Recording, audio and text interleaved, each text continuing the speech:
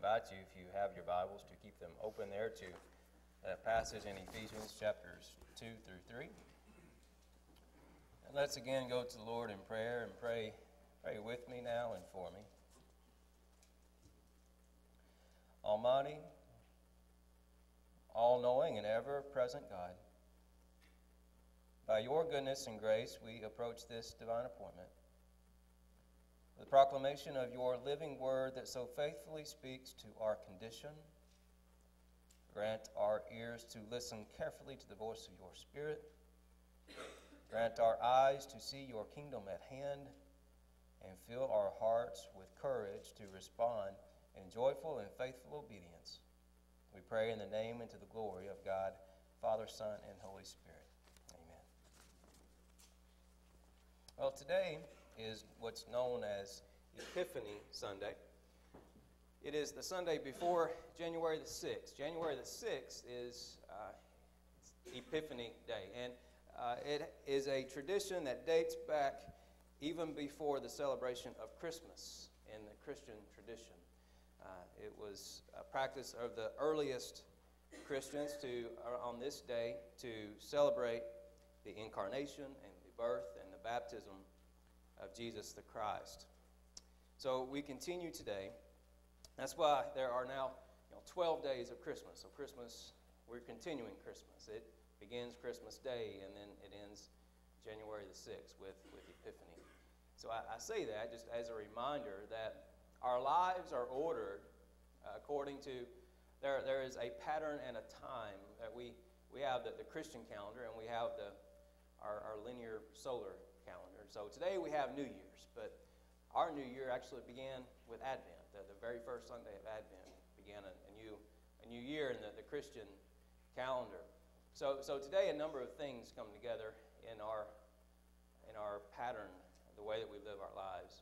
You see, we do that so that as we go through the year, we retell the story, and we remember as we go through the year, this God that we worship came to be with us in Jesus, and we order our lives and we structure our time, our days, our weeks around the life of Jesus, and that is done so to remember His presence with us and His coming again.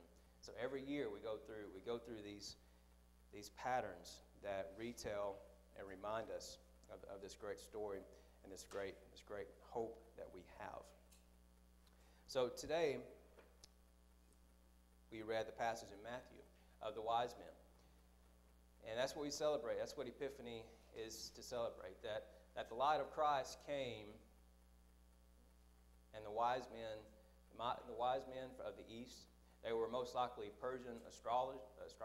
So they studied the stars, and their lives were guided by the stars. And so they were studying the stars, and this great star appeared, and it guided them. And somehow this star was an indication to them that a king had been born, and not just any king, but specifically of Judea. So they naturally went to the capital of the country of Judea, to Jerusalem. But we know that Jesus wasn't born in Jerusalem, was he? So they arrived to Jerusalem to inquire about this king, and then they meet Herod, who sends them on a quest and asks them to return. Herod was known as just a terrible, horrific ruler. Very, very violent, very vengeful, especially towards any rival, especially Jewish rivals, who might take away any of his power. So he wanted to know about this king, this Jewish king, this king of the Jews that these wise men had told him about, with a plot, with a plan to kill him, so that he wouldn't have any rivals. So the wise men came. And we don't know how many wise men there were. Tradition tells us there were 3. That's derived because there are 3 gifts that were mentioned: gold, frankincense, and myrrh. But we really don't know how many there were with any certainty, and that's not that relevant anyway. But there were wise men, and they came and they brought gifts. And what this points to, friends, is this: is that God's salvation, that even these Persians, these non-Jewish Gentiles, they saw the light, and they came to Jesus. That light brought them to Jesus.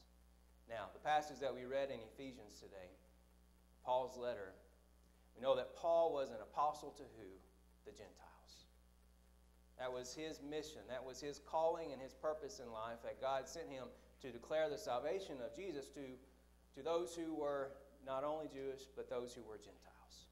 And we see this develop in the book of Acts as the church begins to understand this, that, wait a minute, God's salvation is not just for one group of people, but it's for all nations. Not just this one group, but for all nations and through all the world. So that's what we declare today in our worship of God, that God sent Jesus to be the Savior of all the worlds, of all peoples. And we see this unfold in the Gospel of Acts when the Holy Spirit is poured out upon not just the Jews, but the Gentiles. And we get to read this great story in Acts 7 of Cornelius and Peter, and how the Holy Spirit is poured out among them, and then they are baptized. So today, friends, I want to ask this question to you as we remember why we worship today and what the occasion of our calendar is today. Have you seen the lights? Do you know the light of Christ in your own heart? Has the light of Christ shone in you? I want to invite you today, if you don't know him yet as Lord, to make Jesus your Lord today. To receive that light that came to be the light of all the world into your own heart today. And for those of us who have walked with the Lord, who have known the Lord, you may recall that maybe there was a moment in your life that you recall of the light of Christ coming where you realize that Jesus is your Lord. Perhaps it's been one of those things where you've never questioned that Jesus is your Lord, and it's been a journey, but yet you accept Jesus as your Lord and you profess him to be your Savior. Wherever you're at in your faith journey today, I want to challenge you. I want to encourage you today, because you see, our walk with Christ is not just a momentary thing or a momentary decision, but it is a decision we make every day. As we walk with Christ every day of our lives, we choose to make him Lord of our lives. And I want to leave you today with a couple of things. And it's this, that the promise of God for the salvation of all nations has been revealed in Jesus. So I want to give you two things today to consider as Jesus is your Lord. And the first is that whenever Jesus is revealed to us as our Lord, first, we desire to know him more. We desire to know him more. Now today, New Year's Day. And what do we do on New Year's? We make resolutions, right? We make resolutions. Things that we might do for this year to be a better year than the year before. It's a good thing to do. It is. It's a good thing to do. But as we consider what that might mean for us who follow Jesus, that we commit our lives to the Lord. And if we know Jesus as our Lord, then our daily lives and the way that we live our lives ought to be patterned in a way so that we know Jesus more and more every day. And I want to encourage you today to consider a couple of things to increase that walk. If you're experiencing today a desire to have a closer walk with the Lord, I want to encourage you today to pray and seek the Lord what God might be leading you to do. The early Methodists met and they formed classes and societies. They formed these groups where they would come together and they would encourage one another. And they had three basic rules that guided their life together. First was to do no harm. To make a decision every day to do no harm. To avoid those things which might result in sin. To do no harm to others. To do no harm. To be careful how you speak. To not take the Lord's name in vain. Those things. We don't talk like that much these days, do we? But we need to be reminded that the words we say matter. and to keep the Lord's name, and to be mindful of how we speak, and how we speak especially of the Lord. To do no harm, and then secondly, to do good. To show those things that Jesus showed. To embody those things that Jesus embodied because he is with us. Mercy and compassion and justice. Those ought to be marks of our lives as we go and we share the light of Christ with others. And then the third one of these big words that I may have to try to explain, keep the ordinances of God. The ordinances. There's another word we don't use a whole lot anymore. I'm explaining what that means, okay? It's coming together. It's being committed to come and worship together with the people of God. You know, we need community. You know, our faith journey, our faith life is not meant to be lived alone. It is personal, but it's not just a private matter. We need the body of Christ. We need one another. So commit to gathering as a church, as often as the church gathers, to be with the people of God. So the ordinances of God were that, to be together, to have the Lord's Supper. We're going to do that in just a little while. I think that's a great way to start the year, to be in communion together with the Lord, to receive the Lord's Supper, this grace of God. To commit yourself to being together, to family and private prayer, to searching the Scripture. And I left today, you'll find on the table, as you make your way out, a daily Bible reading plan. If you don't have a plan, if you're looking for a way to get started, I would encourage you to do that. There are many different ways. Now, I think technology is great. If you're on smartphones and computers, you can find all kinds of daily Bible reading plans. And they're handy because they'll give you reminders. I think that's helpful. If you're like me and like to sit down and thumb through the pages, then something else might work for you. This is just one suggestion. And this is the model, the plan that I've got is where you'll read through the whole Bible in a year. And each day you have an Old Testament and a New Testament reading. It takes about 15 minutes. About 15 minutes, and you can read through the Bible in a year. So if I would encourage you to consider that. If you want to consider other, there are all kinds, like I said, you know, there are topical plans that you can follow. I just find something. And the idea is that you'll schedule a time. Because if we don't intend to do something, if we don't have a plan to do something, usually we don't. And I know that's true for me. Plans and things help me. So I want to encourage you to do that. The main thing, be intentional about spending time with Jesus. Because if he's our Lord, if we don't have a relationship with him, then we need to be with him. So I want to encourage you today to do that. So if Jesus is Lord, we desire to know him more. And then when Jesus is revealed to us as Lord, we desire for others to know him as well. So sharing the good news with others. If we're following Jesus, we ought to be excited about sharing that with others. That others would see and would know. So today I want to encourage you with those things. And as we move forward through this year as a community of faith, as a church, I want to lift before you goals that we have set for our congregation. I am excited to be your pastor. I'm excited where I see us going this year. I see some incredible things that I believe God is calling us to. We've mentioned the backpacks. We have a goal this year.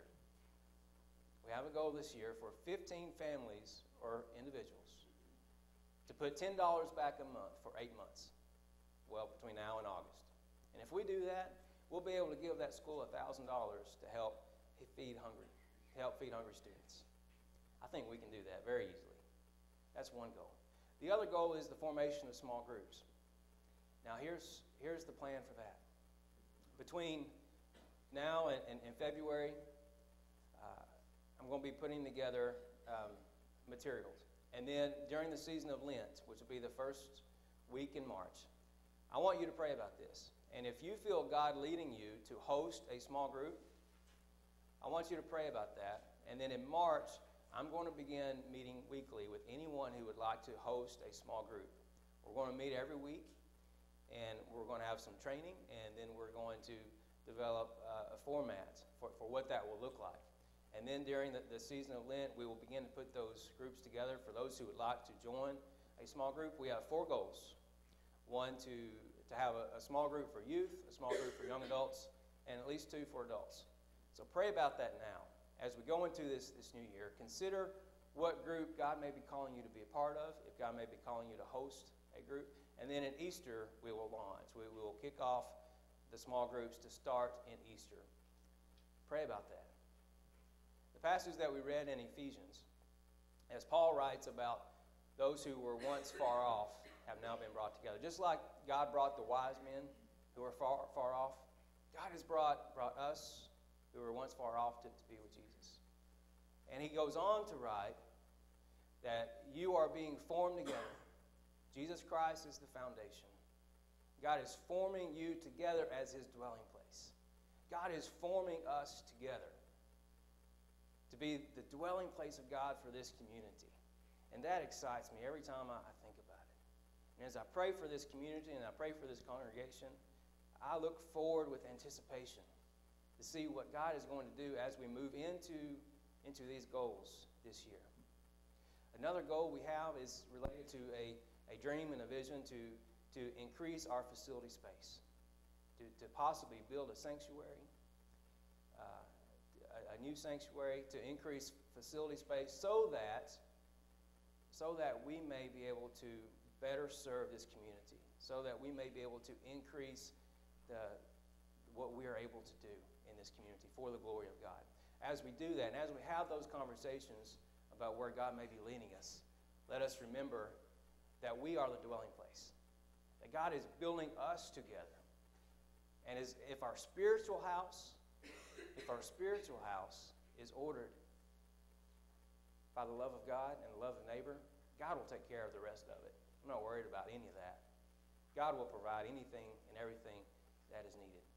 So this year, I want to prayerfully seek God and ask how God may be ordering us to structure and to form our lives together as a community as we seek to grow in the love of God with one another.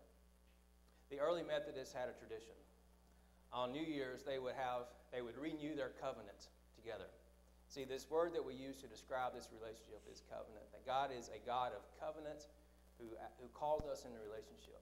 And each year they would renew on New Year's Day that covenant. So I'm going to invite us to do that now as we move into a time of communion together.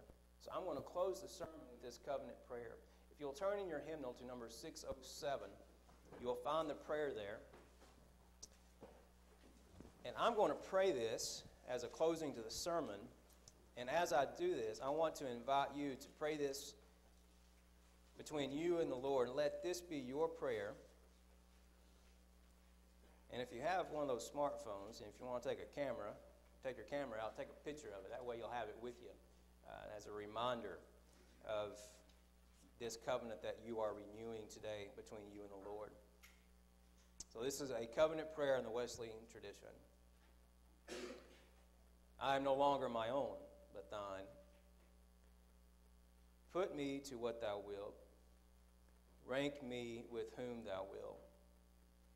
Put me to doing, put me to suffering. Let me be employed by thee or laid aside for thee. Exalted for thee or brought low for thee. Let me be full, let me be empty. Let me have all things, let me have nothing. I freely and heartily yield all things to thy pleasure and disposal. And now, O glorious and blessed God, Father, Son, and Holy Spirit, thou art mine, and I am thine. So be it. And the covenant which I have made on earth, let it be ratified in heaven. Amen. Let's turn now to page 12.